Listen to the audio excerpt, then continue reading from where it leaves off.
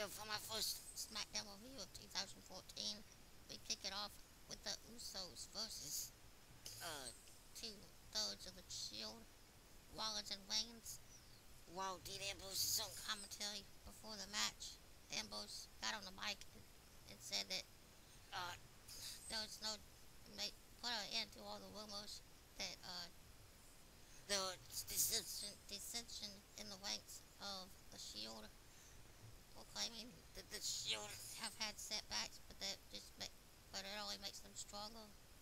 As Wallace and Reigns each agreed, they took on the Usos, and it did look for a moment as if the Usos were about to win via a double team maneuver, but the double dive through the rope.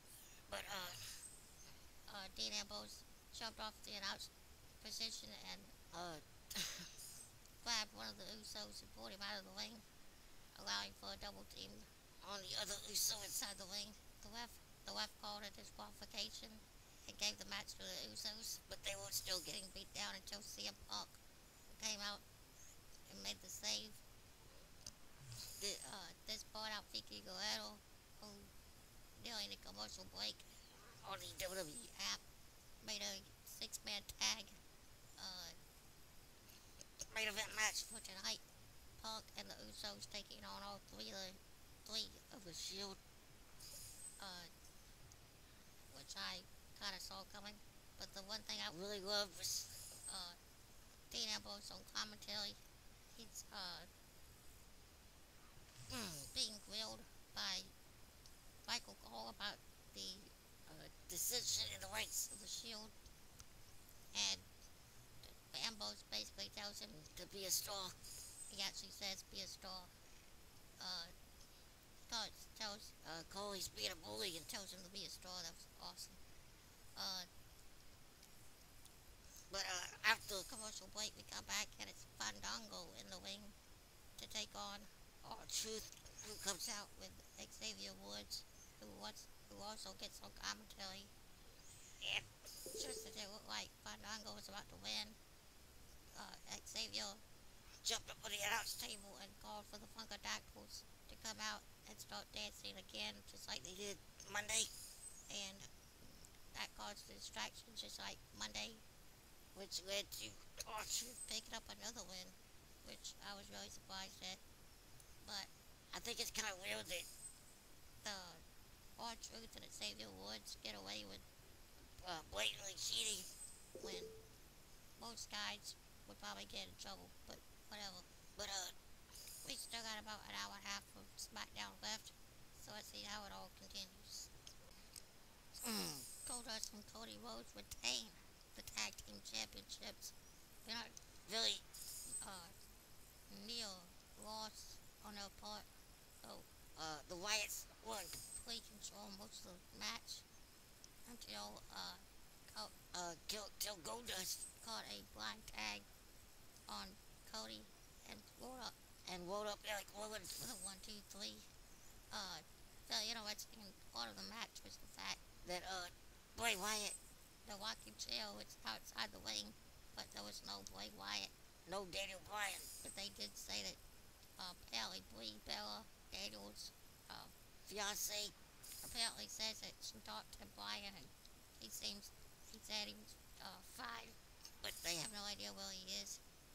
No Bray Wyatt tonight with the Wyatt family,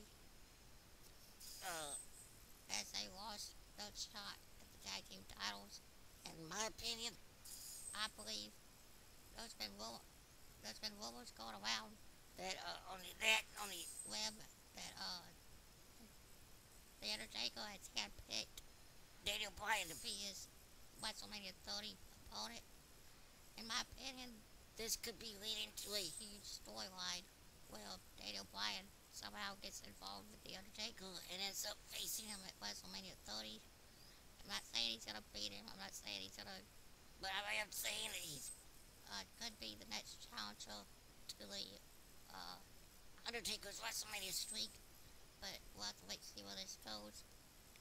The next match after the commercial break, we come back and it's heel action without Sada taking on Nikki Bella. I'm still wondering where the hell is AJ. But But Nikki Bella gets a win over Sada. Didn't really care about the match. didn't really see How she won, but I know Nikki won. Uh, after another commercial break. we come back and it's time for the Intercontinental Champion Big E Langston to take on Curtis Axel in a one-on-one match, non-title match. Uh, Big E basically basically wins over uh, Curtis Axel and hits him with a big inning. for the 1, 2, 3. Uh, and, Successfully getting a win. win over the former Intercontinental Champion in a non-title match. So apparently Curtis So Axel we'll be getting a rematch anytime soon.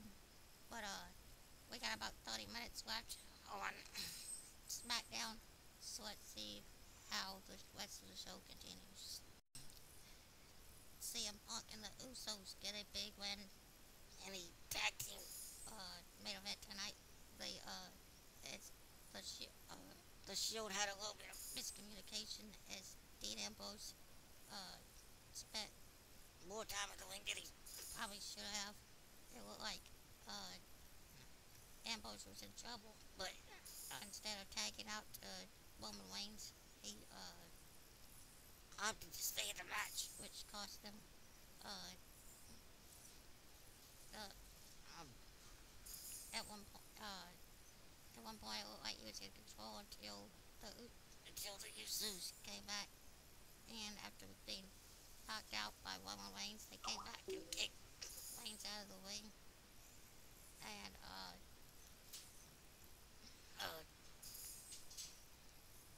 set it up. Not, and they both tossed Seth Rollins over the rope, setting up Punk. and Ambrose in the ring. Ambrose Tried to uh, take a cheap shot, but got caught in the GTS for the 1, 2, 3. After the Usos hit their double dive, on both Rollins and Reigns to keep them out of the ring. Punk picks up the win. and it seems to be more deception. Dissension, dissension in the ranks of The Shield. not sure where this is going, but there are rumors that Roman Reigns could be Replaced or he could leave the Shield, and they could find a new member. I haven't I do know who the new member could be, or is rumored to be, but I'm not gonna spread rumors or lies on this page.